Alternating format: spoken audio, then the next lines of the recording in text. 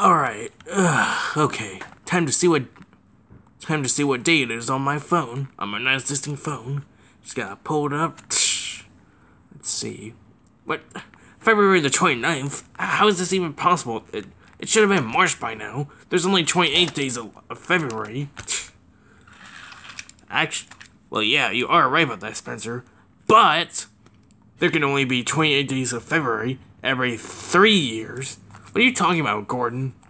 Well, as you must know, today is the leap year, 2024. So that means there's 29 days left of February. 2020 was 4 years ago, which means in another 4 years would be the next leap year. So today's leap day. Wait, it is? Yeah, Spencer. That means there's 29 days of February instead of the usual 28. So today's leap day. Oh, I didn't realize that. Well, happy leap day to you too, Gordon. Happy leap day. You silver show-off. Did he really just call me a show-off? Well, you're a pompous, Gordon.